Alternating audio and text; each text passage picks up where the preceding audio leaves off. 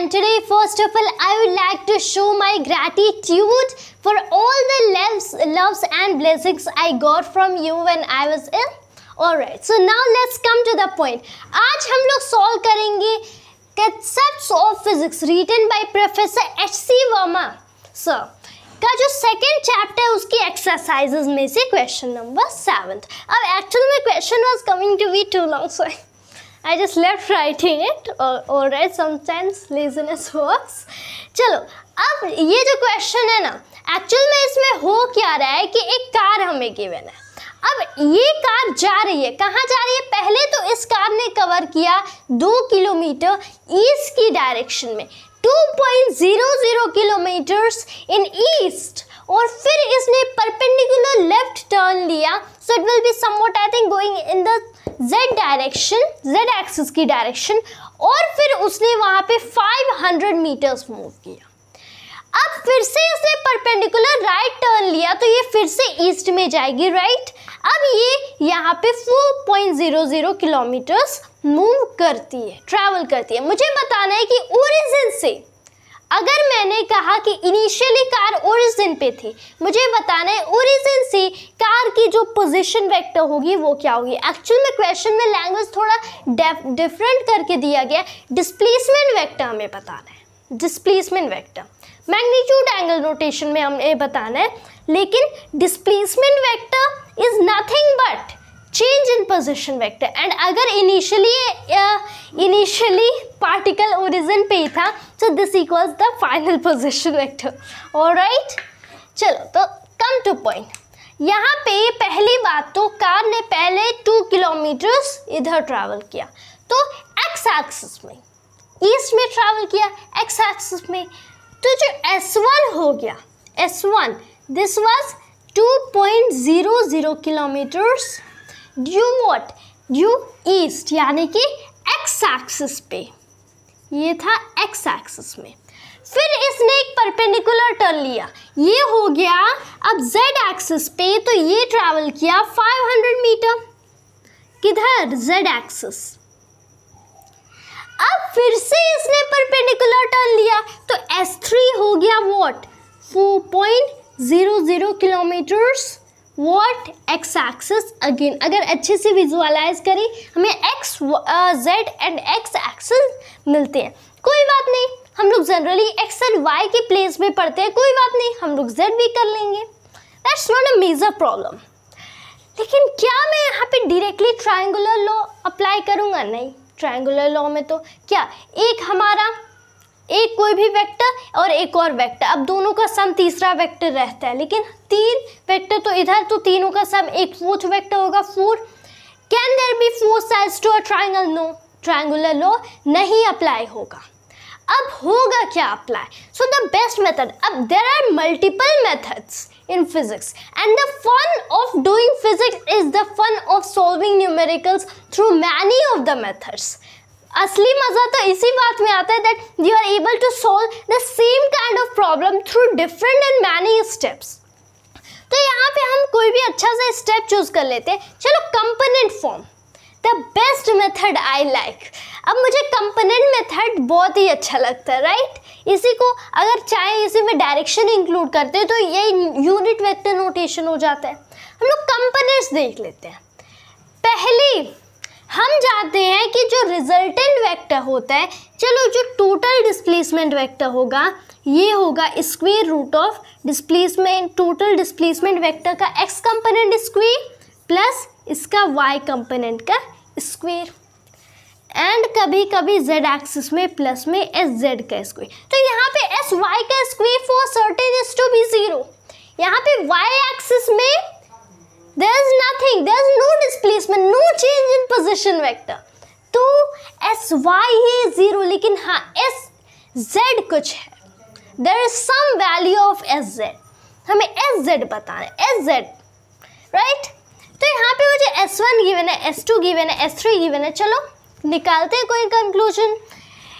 यहाँ पे हमारा एस एक्स क्या होगा, S1x plus S2x plus S3x, everybody know this. भाई total displacement along x axis will be first displacement along x axis plus second displacement along x axis plus third displacement along x axis. चलो यहाँ पे x axis से है directly 2 kilometre, directly add कर देते हैं 2.00 kilometre plus यहाँ पे तो z एक्सिस, इसका x वाला कंपोनेंट लेंगे, परपेंडिकुलर है 0 हो जाएगा, so this is 0 plus this is again x axis, तो डायरेक्टली हम ऐड कर दें 4.00 किलोमीटर्स। यहाँ से एस एक्स की वैल्यू निकल के आ गई 6.00 किलोमीटर, राइट। कुछ इतने 3 सिग्निफिकेंट फिगर्स है। यहाँ लास्ट डिजिट, लास्ट वाले 0 में कुछ अनसर्टेनिटी है कि हमें पता नहीं है कि ये 0 ही है कि नहीं, वी आर नॉट श्योर। ये 0 से कुछ आगे पीछे भी हो सकता है, but we don't know what is it. And if you actually no, so we are not just gods that we would be able to know everything that accurately, right? We are humans. तो यहाँ पे S x मुझे मिल गया 6.00 kilometre. चलो अब S Y मुझे पता है इज ऑलवेज 0, यहाँ पे तो 0 ही है क्योंकि यहाँ पे वाई में कोई चेंज इन पोजीशन वेक्टर नहीं। हाँ एस जेड की कुछ होगा, तो एस जेड टोटल वाला is S1Z plus S2Z plus S3Z। भाई जेड एक्सिस के अलोंग जो टोटल डिस्प्लेसमेंट हुआ वो होगा फर्स्ट डिस्प्लेसमेंट का Z component plus second displacement का Z component plus third displacement का भी जेड कंपोनेंट। चलो ऐड कर देते हैं। फर्स्ट डिस्प्लेसमेंट में कोई जेड कंपोनेंट नहीं, this is x axis.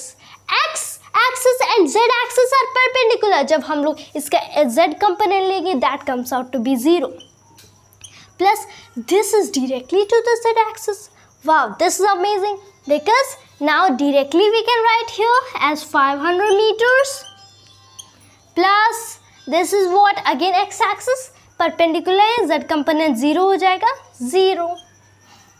This is what sz comes out to be 500 meters. So I get sz to be 500 meter. चलो अब this is another important thing.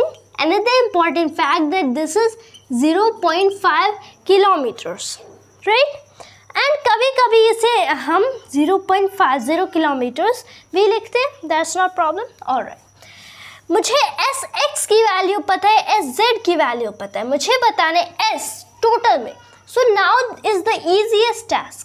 मैं लिखूंगा that s is square root of S x का square 6.00 kilometre square, this is 36.00 kilometre square, kilometre पे भी square हो जाएगा plus S Y square is again 0 plus 0.50 square, this is 0.25 kilometres square.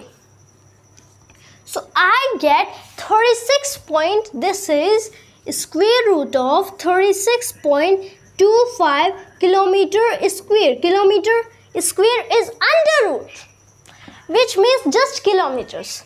36.25. Now this seems familiar to me. If we just see over it correctly, so this will be somewhat near about 6.02. Near about, I say near about. We are not exactly certain what is it. हम पूरी तरह से नहीं बता सकते कि ये क्या है. This will be going to a very long decimal place. चलो nearly 6.02 what? 6.02 किलोमीटर. अब यहाँ पे I would also like to mention, बहुत बार क्या होता है ना, या मैनी पीपल इवन से कि हमें कंसेप्ट समझ आ जाते लेकिन फिजिक्स के न्यूमेरिकल्स नहीं हो पाते, right. Many people, I am also one of them, right, many time. तो यहाँ पे एक बहुत ही इम्पॉर्टेंट पॉइंट आ जाता है, बहुत बार हमसे न्यूमेरिकल्स नहीं होते यूनिट्स की वजह से, प्लेसिंग रॉन्ग यूनिट्स, राइट. तो units are very important thing. So here what is the unit? Kilometre. क्यों किलोमीटर? बिकॉज मैंने सारे यूनिट्स ऑलरेडी किलोमीटर में रखे थे. अगर मैंने मीटर्स में रखे थे तो मुझे फाइनल आंसर मीटर में निकल के आता. तो S = 6.02 किलोमीटर मेरा फाइनल आंसर ये निकल के आ गया. चलो आंसर निकल गया, लेकिन एक और इम्पॉर्टेंट बात है कि यहाँ पे हमें डिस्प्लेसमेंट वेक्टर बताना था. Now we are not going to leave it alone. हम इसे अकेले नहीं छोड़ेंगे because displacement has both magnitude and direction. हमने magnitude बता दिया. फिजिक्स में जनरली तो magnitude ही पूछ देते हैं, right? लेकिन डायरेक्शन हम बताएंगे. Why? Because displacement. तो हमें अगर ऐसा बोलता कि find out the magnitude of displacement, हमें मैग्नीट्यूड से काम चलाना पड़ता, बट ओनली डिस्प्लेसमेंट यानी कि बोथ मैग्नीट्यूड है डायरेक्शन. अब यहाँ पे डायरेक्शन इजी पड़ जाता है. हम कौन सा फॉर्मूला यूज करेंगे? Total displacement. हम इस फॉर्मूले से देते हैं. इसके components S x and S Z है, एस वाई तो ज़ीरो है. हम क्या बोलेंगे? दैट यहाँ पे tan of alpha will be what? tan of alpha will be this component, ये वाला component किधर गया? This is 0.50 kilometre divided by what? Divided by ये वाला component 6.00 kilometers, right? Now this is what? This is now what we are going to try is कि अगर मैंने दोनों side up and down 10 and 10 से multiply किया, kilometre तो cancel हो जाएंगे. This is 5/60, right? 5/60. So this is what? This is 1 and this is 1 and this is 2. यानी कि मुझे यहाँ से मिलेगा कि alpha equals the tan inverse of 1/12 what ever the angle B. मुझे एग्जैक्टली नहीं पता कि ये tan इनवर्स ऑफ 1/12 क्या होता है. आई थिंक जो टेक्स्ट बुक है उसमें भी tan inverse of 1/12 he as answer given है, लेकिन we can also always move further. हम हमेशा फिजिक्स में और आगे बढ़ सकते हैं and we can evaluate answer to be further. tan inverse of 1/12, पहले 1/12 कैलकुलेट करूँ इन पॉइंट्स एंड फिर उसका tan इनवर्स हम कैलकुलेटर से भी निकाल सकते हैं, but that would be a very kind of difficult kind of task to be doing right here, and there is also certain limit to the length of video, duration, time interval of the video. I'm not going to try that now. Anyhow, textbook में भी यही as answer given है, so we are just great with that, well with that we'll be doing in this. But yeah, if you get, अगर आपको tan inverse of 1/12 मिलता है, so please just do in the comments, just write it below in the comments. And हमारा ये भी problem solve हो चुका है. That was fun to do and that was just all for today. Hope you all will like and enjoy today's video and thanks to all viewers for watching this video. जय जय भारत.